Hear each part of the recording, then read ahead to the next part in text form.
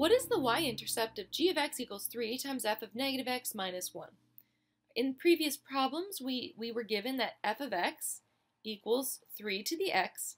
Therefore, g of x equals 3 times 3 to the negative x minus 1.